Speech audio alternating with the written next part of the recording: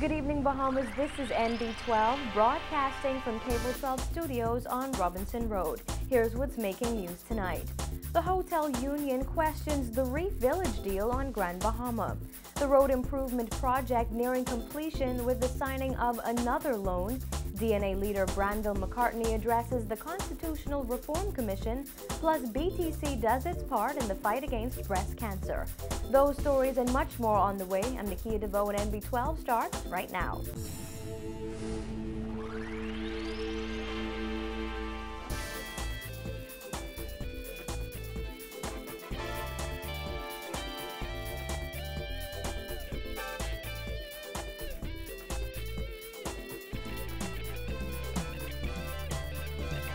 Thanks again for joining us here at NB12. Leaders of the Bahamas Hotel Catering and Allied Workers Union are questioning Hutchinson Whampoa's ability to create some 1,000 jobs with the reopening of the Reef Village on Grand Bahama. Hotel Union President Nicole Martin pointed out that before the resort's closure last year, it didn't even employ 600 people. So she is questioning where the 400-plus jobs will come from, especially considering the resort has just over 500 rooms and will be all-inclusive. Vonnig Toot reports.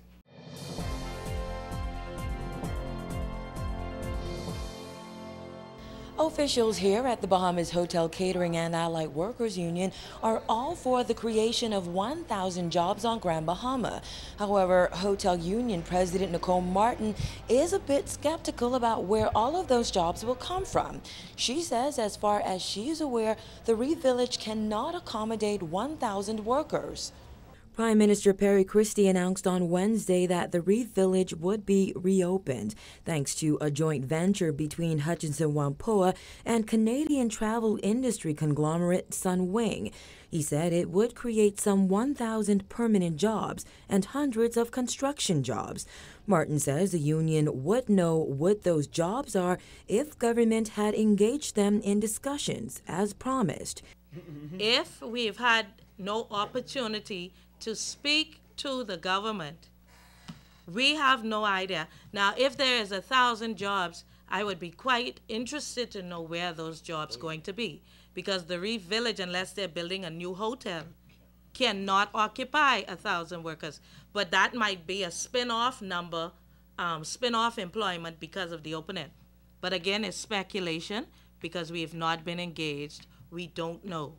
The Reef Village is part of one resort, the Grand Lucayan, which has two physical structures. The Reef closed in March 2011 due to low occupancy levels. Before then, Martin says it employed around 570 people. At its maximum, they never employed 1,000 with both sides. So it'll be interesting to know where the 1,000 jobs will come from. And let me say, if there is a possibility of 1,000 permanent jobs, we are all for it. When asked if she thinks 1,000 jobs is wishful thinking on the part of the Prime Minister, Martin replied, I will not attempt to speak about the thinking or the mindset of our Prime Minister. I will not do it. While she is happy that the Reef Village is being reopened, the Hotel Union president is also concerned that Hutchinson Whampoa plans to employ casual workers. It is a worker without any real status. That worker will work for whatever amount of days for the week and will be paid. There is no substantial position that that worker would hold. They have no permanent status, and as a result, they cannot qualify for credit at the bank. So it is incumbent, I believe, on the government and the union to protect the status of work for our people. Because in Grand Bahama, I believe workers are being exploited. They are being told that you should just be grateful to be working. Martin says she attempted to discuss the issue of casual workers with Grand Bahama Minister Michael Darville months ago, but he insisted that she leave it alone. Hotel Union executives had expected to meet with Prime Minister Christie before Wednesday's news conference to discuss the Reef. However, that did not happen. Martin says she believes there is still an opportunity for the two sides to have meaningful dialogue on the deal. The hotel union has requested another meeting with Prime Minister Perry Christie. However, officials say so far they have not received a response. Reporting for NB12, I'm Voining Toot. The president of the umbrella union, National Congress of Trade Unions, has joined the chorus of people calling for the resignation of Bahamas Nurses Union President Cleola Hamilton. Hamilton retained that post and the position of Trade Union Congress first vice president even after being elected South Beach Member of Parliament and appointed parliamentary secretary in the Ministry of Foreign Affairs. Well, Jennifer Isaacs-Dotson believes this has serious moral implications. We definitely see it as a conflict. As I said yesterday, Row Day will come with the government of the Bahamas. When Row Day comes, which side will Ms. Hamilton choose? Will she be with the workers, or will she be with the government of the Bahamas and the Progressive Liberal Party, which she was elected to? It will be very interesting to see the choice that she makes, because it will, she may make the decision now to continue, but at some point, a decision will have to be made by her. Which side is she going to choose? Also, as parliamentary secretary, she's privy to information. She's privy to a lot of information that she could share with the union. Is that a conflict of interest? TUC President Obie Ferguson defended Hamilton yesterday, saying she isn't going anywhere. He also argued that Sir Randall Fox was once a politician and trade unionist.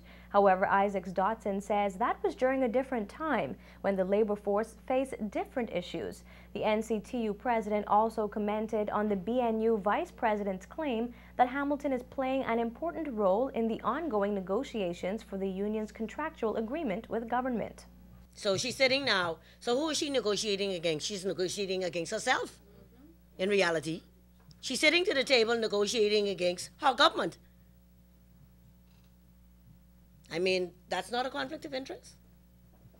Or I guess they hope that they will get everything that they ask for then, and then they will set a precedent for the rest of us to follow. Because if they give the nurses certain things, then we expect it as well. Prime Minister Perry Christie and Labor Minister Shane Gibson recently claimed it is a common practice throughout the Caribbean. However, Trinidad and Tobago Senator and trade union leader James Lambert has said he does not know of any other Caribbean country where an elected member of parliament serves simultaneously as a union leader. Well, more than 4 years after the signing of the initial contract for the New Providence Road Improvement Project, the end seems to be in sight. This as government today signed a $77 million loan with the Inter-American Development Bank for the completion of the project. Christina McNeil was there and filed this report. Cost overruns always raise questions within the Inter-American Development Bank. That's according to an IDB manager. However, he says that the benefits of the New Providence Road Improvement Project continue to outweigh the costs, hence the bank's determination that the project is worth finishing. Manager in the IDB's Caribbean Country Department, Gerard Johnson, signed the loan on behalf of the IDB today, noting that the decision to grant another loan for the completion of the NPRAP was not an easy one. It wasn't a slam dunk. It wasn't an easy path in our board, because cost overruns always raise questions. As a result, the due diligence that was done in this case was very complete. It was reviewed by many eyes, including independent eyes. And the important thing, which is why we're here today, is that at the end of that process, the benefits continue to far outweigh the costs, even the increased costs. The IDB has agreed to loan the Bahamas $65 million for the completion of the project, with government providing $12 million in supplementary financing for a total of $77 million. State Minister for Finance Michael Halkitis says government already has some idea of where that additional $12 million will come from. We have several options on the table as to where it would come from, and we don't envision it being a difficulty. Despite the challenges in getting the project to this level, Deputy Prime Minister and Minister of Public Works and Urban Development Philip Davis says he will see the project through to completion. I am of the view that all parties involved in the completion of this project may reiterate that more dialogue should have been held with stakeholders relative to the design phase. More meetings should have been convened to ensure that the voices of all beneficiaries are heard.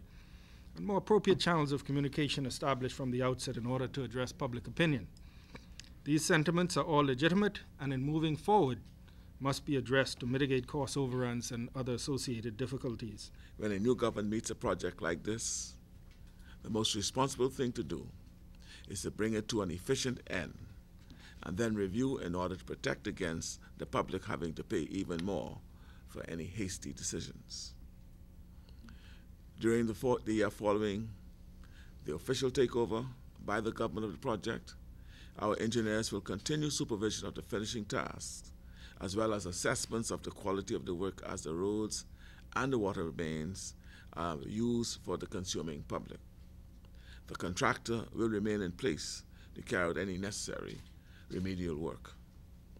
This thorough assessment of the project should unearth problems which would be corrected. Davis adds that government is always looking at ways that cost overruns may have been avoided, so future infrastructural projects do not have the same type of cost overrun challenges. All work is expected to be complete by January, with a defect period of 1 year, during which the contractor will be responsible for repairs. Reporting for NB12, I'm Christina McNeil.